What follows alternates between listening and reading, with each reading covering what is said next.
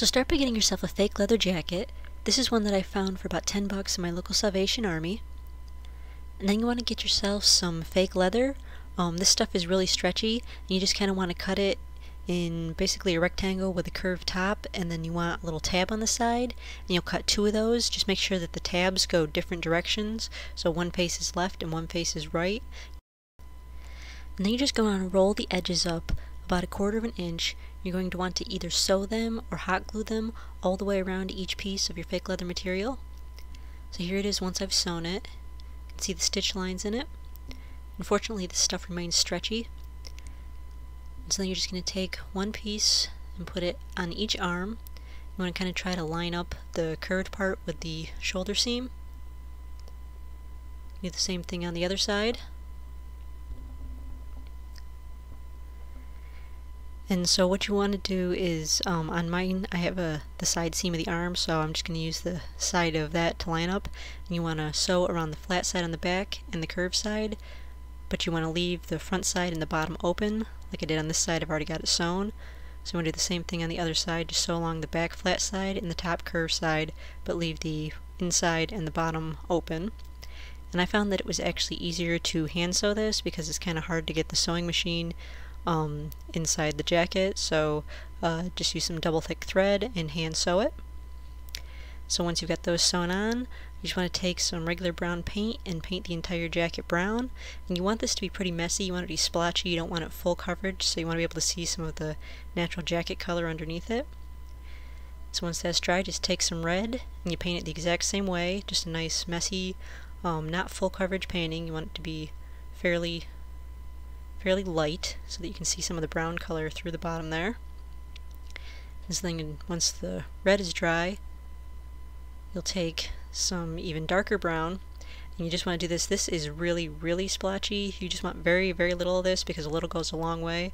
So just spray it here and there just to add a little more distress to your jacket. So here's the jacket once I've got it fully distressed and it's all dried. It's got the different textures of brown and reds. So then I took some, they're kind of like bronze studs, but if you don't have those, you can also just use some gold paper fasteners. And you just want to use a stud to fasten down the bottom of that flap, the flap that you left the bottom of the side open. So you just take the stud and you push the prongs through, and then of course you'll have to reach inside the jacket and then push the prongs through the second layer there so that they're on the underside of the sleeve, and just bend them in place. And then that will just hold the sleeve down at the bottom. And you'll do the same thing on the other side.